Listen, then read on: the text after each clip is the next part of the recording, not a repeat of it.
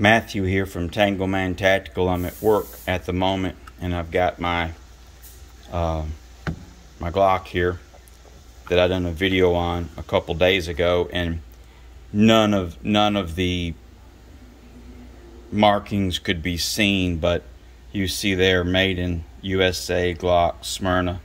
It has a little Georgia outline of the state. The barrel, Glock, US, and then on the side of it,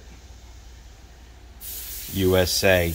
Now the indenture is not as deep as the Austrian ones. I don't know why, but and there's probably, I don't know how many thousands of these are out there, but this is the first, and I've had several Glocks. First USA Glock I've ever had. But again, like I say, it's a Gen 3, but I'm really digging it. The pyramid trigger so far is the Glock Store pyramid trigger.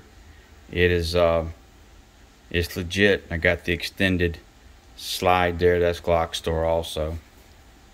And but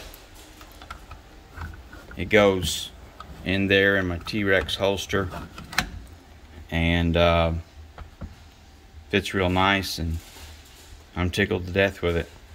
And hopefully I can go Saturday and put about 150 rounds through it. So we'll see. So, well, gotta get back to work. God bless.